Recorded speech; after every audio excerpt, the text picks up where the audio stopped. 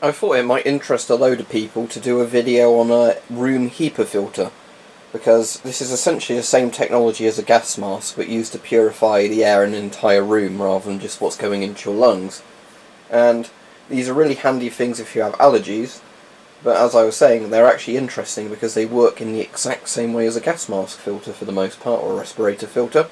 So what I'm going to do is I'm going to turn this one off in a moment. We're going to take it apart and look at all the parts in it. And as I said, if you're somebody who has dust allergies, pollen allergies, anything like that, you might want to invest in one of these, because you can get them from anywhere between about £30 and £100 depending on the size and how much air they blow through them. And they're really, really good. So this is a Silent Night HEPA filter, but this also has charcoal filters in as well, so let's get it open so we can have a look inside. Okay, so this is your basic HEPA unit, and air is brought in through this side and blown out the front by a big sort of tower fan. So let's get the back cover off. And what you have as this first layer is a sponge filter on this side and a HEPA particulate filter on this side. And if you don't know what HEPA stands for, it's High Efficiency Particulate Air. So that's actually quite boring because you think the A might stand for something interesting, but it's just air. But basically it goes in that way. Everything hits the sponge layer first, and then anything that gets through the sponge sticks to the HEPA layer. So the HEPA layer is basically what a P3 filter is, a particulate level 3 filter in a gas mask. Very efficient at getting like 99.7% of particulates or something out of the air. So the idea is that you put this on in a dusty room, all the dust gets sucked into this, and then the dust gets stuck in the HEPA filter, and it doesn't go into your lungs. But what will interest people who like gas masks is the second layer, which is activated charcoal. So I don't know how well this will show up on the camera, but inside this is lots and lots of granules of activated charcoal. Whether or not this will show up well on there, I don't know. But basically if I put my hand behind it, maybe you can see that. Probably not. But this is filled with little granules of activated charcoal. So the air blows through the layers of activated charcoal, which sit in this kind of grid like that. So the only thing is the activated charcoal doesn't fully fill that grid, which you might be able to see there. I'm not sure if that'll be obvious on camera. But obviously, on repeated pull-throughs, everything is going to touch the granules of activated charcoal.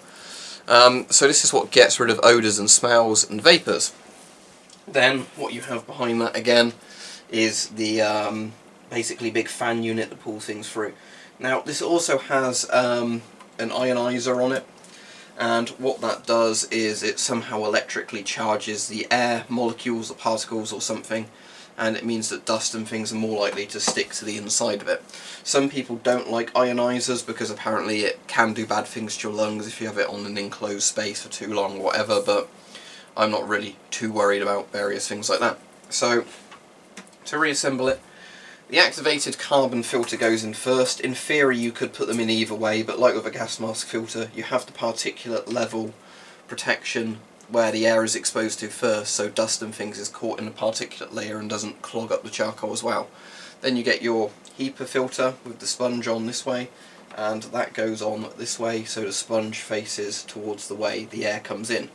So the particles first hit the sponge, then the HEPA particulate filter, then they go through into the activated charcoal layer.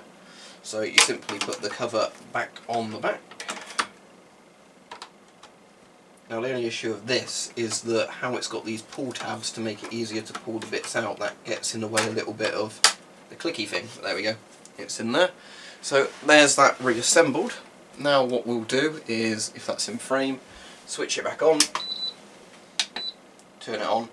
This one has like the medium power mode as normal, high efficiency mode that you'd keep it on most of the time, and sleep mode where it's really quiet. But obviously you'd mostly have it on high efficiency because that's not even as loud as a computer fan really, and that blows through quite a lot of air.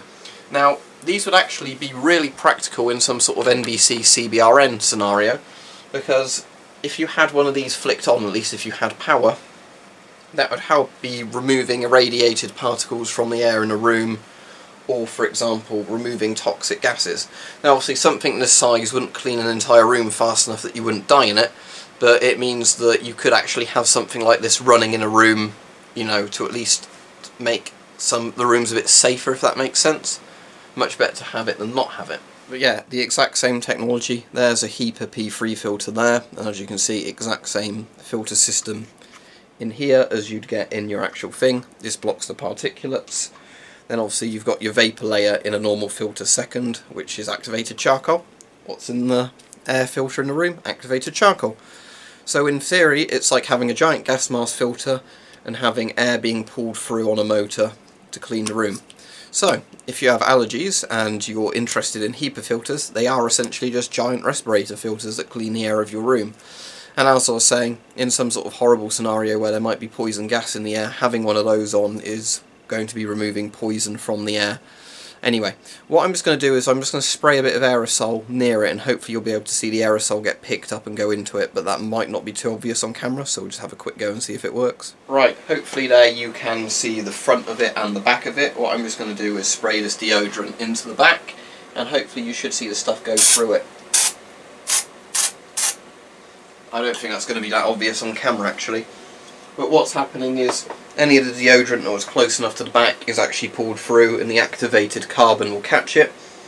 And already the smell of the deodorant is dissipating much faster than it would if I'd have sprayed that in the normal air.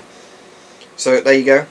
Obviously I bought this because I have hay fever and dust allergies and whatever else, and it's nice to clean the air in the house. You can see quite immediately if you go into a dusty room and switch it on within a couple of hours. You know, if you look in rays of sunlight or a torch, you can suddenly see that there's not as much dust there. But anyway, that's the Silent Night Air Purifier, but it's essentially a giant gas mask filter powered by a fan.